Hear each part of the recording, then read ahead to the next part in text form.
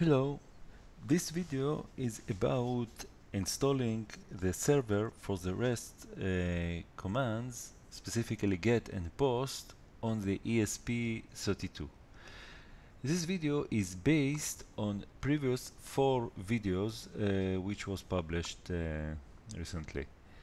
In this playlist we have one video of credentials definition if you are working via VS Code and compiling the code via VS Code. For other videos based on the original version of ESP IDF from the Espressif site. The first one is about the ESP IDF installation. The second one about the connection to Wi-Fi and simple GET request. The third one is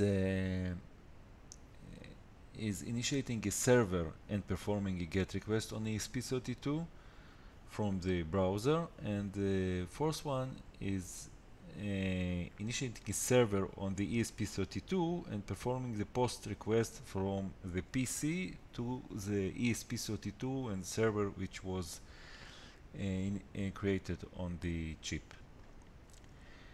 In this video we want to take a standard example which was posted on the Espressif site for the HTTP server.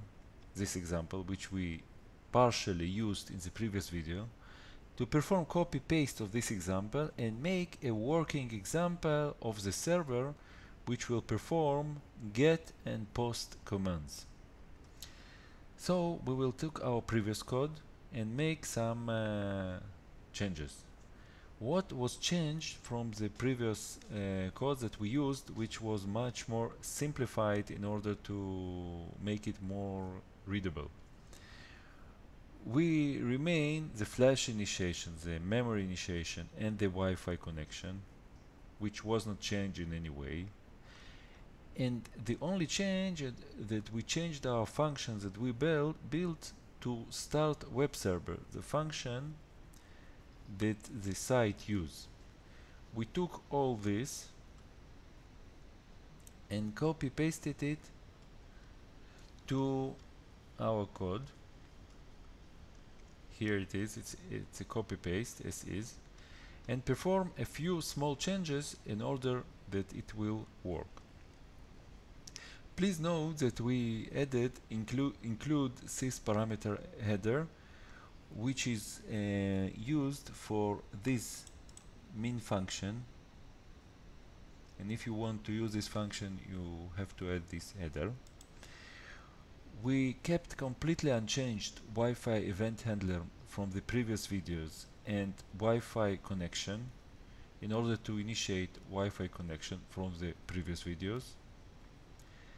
And after we copy pasted this code, the only change that was made is inside the URI, which here you see is /URI, which they meant to put the correct URI. We just put the root URI without any specification.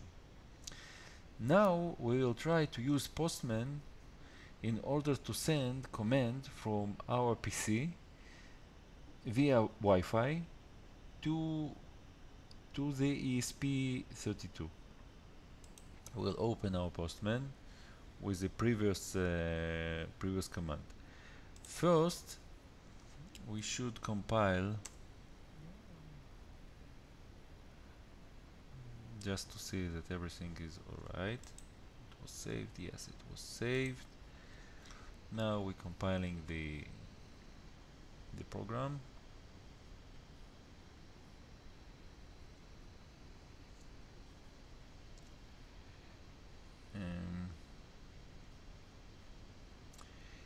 Here the user abbreviation from the post request, the program should return URI post response, and for the get request it should return URI get response.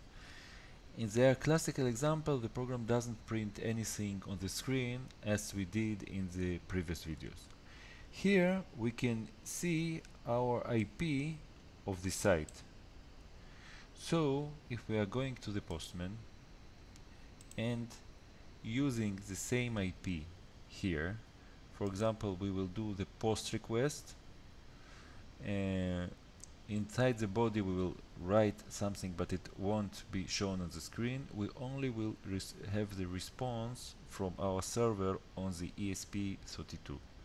So we are sending the request and we got the response URI post response that the server from the ESP32 have responded to us.